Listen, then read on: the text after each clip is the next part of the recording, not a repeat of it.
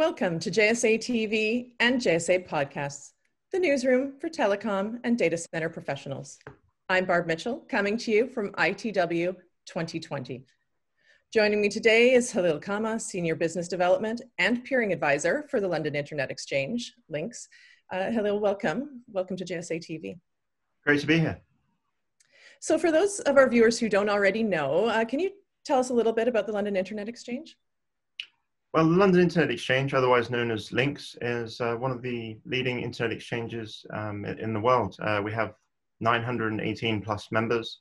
We're in 81 countries around the world, serving the very core of the internet on a flat layer 2, essentially. So, I mean, a lot's been happening, obviously, in the world lately. Goes without saying, you know, we're here connecting virtually for the first time ever at ITW this year. What does that mean for you guys? What's been happening? How's it impacted your business at LINX? Well, at LINX, we have all of the large content providers, telco networks peering at our exchange. So we've seen firsthand the impact that COVID has had on the telecom sector in a negative and a positive way. So we've seen members obviously quadruple in traffic, and we've seen some members reduce their traffic to the point where it's literally zero because their business model has changed literally overnight. That's, you know, we've had a few ISPs that serve hotels and things like that that are facing difficult times, and we have obviously the content guys or Zoom, etc., that are struggling to keep up with demand at the moment. At LINX, we've seen our, which has obviously impacted our ports usage, and we've seen our ports increase by about 30%, which is huge for us. This is normally, that kind of increase is normally expected within a calendar year, and we've been able to do that within 3 months. So it's very interesting times at the moment. That is interesting, amazing, really. What do you think the future it looks like? I mean, do you expect, I'm assuming that, excuse me, you're talking about this a lot and trying to plan for what comes next. What are your thoughts?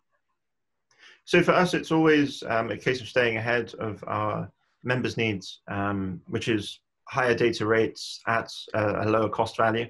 So we're always trying to lead the way in innovation in doing that.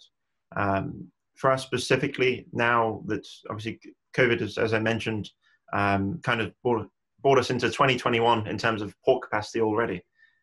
So for us, our engineering team are always planning 2 to 3 years ahead and anticipating what our members will be using in terms of capacity, so that obviously we could serve the membership and keep up with demand. So for us, it's looking at things like port utilizations, trying to predict trends of how data is going to grow, and when it does grow, for us to be ready and be able to service obviously our networks that are operating at LINX. A lot of the networks that do peer at LINX use our exchange for mission critical infrastructure. So they rely heavily on LINX and our exchange platform to provide services for the everyday user, for businesses across the globe, which with the very glue that holds quite a large parts of the internet together in the UK. So with that, we've got the heavy burden of being able to forecast the data usage for the people that use our services. So important. And what do you think are the key challenges that sort of offers you? So the key challenges to it are twofold, I'd say. One is that if this COVID situation is going to go on, how long is it going to go on for, and will the data need of the consumer change? So from that, we're seeing, obviously, everyone is homebound at the moment, worldwide, almost pretty much. So the trend in traffic has changed dramatically. When people start to slowly go back into offices, will that have an impact on the networks that have already upgraded? Will they then downgrade? That's something to consider. But with 5G coming along and data usage ramping up daily, really, for every walk of life that you can imagine, from IoT and fridges, cars, to everyday data usage on your phone, it's all increasing at rapid rates. So the challenge for us has always been to increase capacity and maintain resilience of 5 nines across our network whilst doing so. That's the key challenge for us going forward. Well, I mean, it's so important.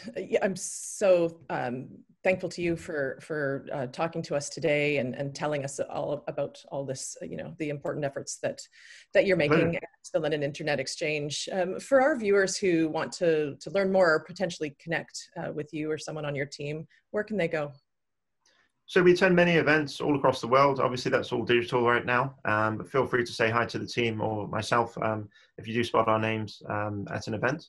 Aside from that, you can reach us at linx.net, and there you'll be able to get information on the many regional exchanges we have. The regional exchanges in the UK, such as LINX Manchester, LINX Scotland, LINX Wales. We have a exchange over in Northern Virginia called LINX Nova, and that's for US traffic. And our latest exchange, which is JEDIX in partnership with STC, which is the first international exchange in Saudi Arabia. So it has all the info there on the site.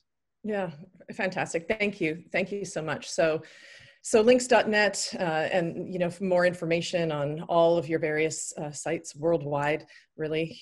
Thank you so much for joining us today. And thank you, viewers, for tuning in to JSA TV and JSA podcasts. Happy networking.